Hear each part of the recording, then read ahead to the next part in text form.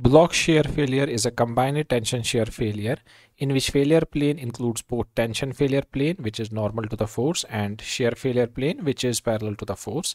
In block shear failure, a block of a member is torn out around the periphery of the connections.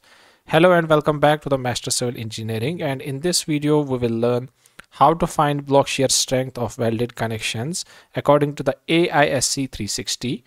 I have been given a question which states that a square hollow structural section is used as a tension member and is welded to a gusset plate of A36 steel as shown in figure. We have to find the block shear strength of the gusset plate using the LRFD as well as the ASD. So from AISC steel construction manual for hollow square section 8 into 8 into 1/2. Side of section is 8 inch. We can see from the figure that the length of the weld is 7 inch. Thickness of the gusset plate given in the question is 5/8 inch. In this block shear failure, we have two shear surfaces and one tension surface. These are the two shear surfaces which are parallel to the force, and this is the one tension surface which is perpendicular, or you can say normal to the force. Gross shear area, this is equal to 2 times length of the weld into the thickness of the gusset plate. So it will be equal to 2 into 7 into 5/8, which is 8.75 inch square.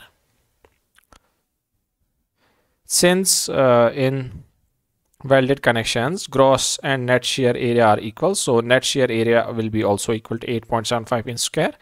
Tension area, this will be equal to the side of this hollow square section into the thickness of the gusset plates, because we are finding the block shear strength of the gusset plate, so we are using the thickness of the gusset plate and not of the hollow square section. So it will be 8 into 5/8, which is 5 inch square. For A36 steel, yield strength is equal to 30 KSI, and this ultimate strength, this is equal to 58 KSI. Nominal block shear strength of this gusset plate is given by, that is, Rn is equal to 0.6 Fu into A and V plus UBS into Fu into A and T. So putting values of different variables, that is 0.6 into 58 into 8.75. This UBS is the shear lag factor, which in case of angles and plates in block shear failure is equal to 1. So this will be equal to 1. And ultimate strength of this plate is 58, and net tension area is 5. So we get the value of nominal block shear strength equal to 594.5 kips. We have to check the upper limit of the block shear strength. So upper limit is given equal to 0.6 into Fy into AGV plus UBS into Fu into A and T. This will be equal to 0.6 into 36 into 8.75 plus 1 into 58 into 5, which will be equal to 479 kips. We can see this one is the smaller of the previous value. So the smaller of the above two values is the nominal block shear strength. It means the nominal block shear strength of this gusset plate is 479 kips. For LRFD, design strength is equal to 0.75 into 479, which is equal to 359.25 kips.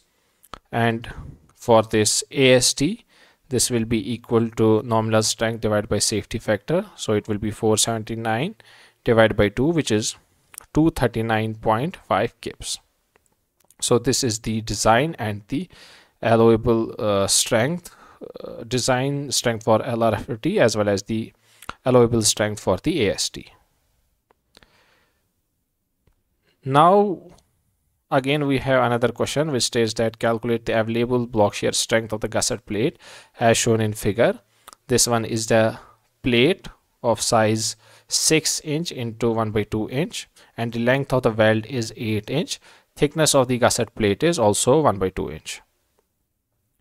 So we again have to use both the methods, that is the LRFD as well as the ASD. Again, for this plate, size of the plate is 6 inch. Length of the weld is 8 inch. Thickness of the gusset plate is 1/2 inch. There are again two shear surfaces and one tension surface in block shear. Shear surfaces are parallel to the force, and tension surface is normal to the force.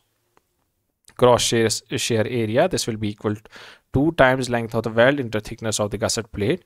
So it will be 2 into 8 into 1 by 2, which is 8 inch square. Net shear area will be equal to the gross shear area, so it will be equal to 8 inch square. Tension area, this will be equal to the side of the plate into the thickness of the gusset plate, so it will be 6 into 1 by 2, which is 3 inch square. For A36 steel, yield strength is 36 ksi and the ultimate strength is 58 ksi. Nominal block shear strength of the gusset plate will be given as 0.6 into the ultimate strength into the net shear area plus shear lag factor into the ultimate strength into the net tension area. So this will be equal to 0.6 into 58 into 8 plus 1 into 58 into 3, which is equal to 452.4 kips. Again, we have to check the upper limit for the block shear failure. So this will be equal to nominal strength is equal to 0.6 into the yield strength into the gross shear area plus shear lag factor into the ultimate strength into the net tension area. Putting values, we get Rn equal to 0.6 into 36 into 8 plus 1 into 58 into 3, which is equal to 346.8 kips. We can again see this one is smaller of the previous value, and the smaller one is the nominal block shear strength. So nominal block shear strength of this gusset plate is 346.8 kips. Design strength for the LRFD will be equal to strength factor into the nominal strength, so it will be 0.75 into 346.8, which is 260.1 kips. And this design or allowable strength for ASD, this will be equal to nominal strength divided by the safety factor, so it will be 346.8 divided by 2, which is 173.4 kips. So this is how you can find the design as well as the allowable strength for the block shear failure in case of the welded connections. This video showed you how to find block shear strength of welded connections. I hope this solution video was clear and you learned something new. If you found this video helpful, subscribe to my channel and share this video. Thanks for watching and stay tuned.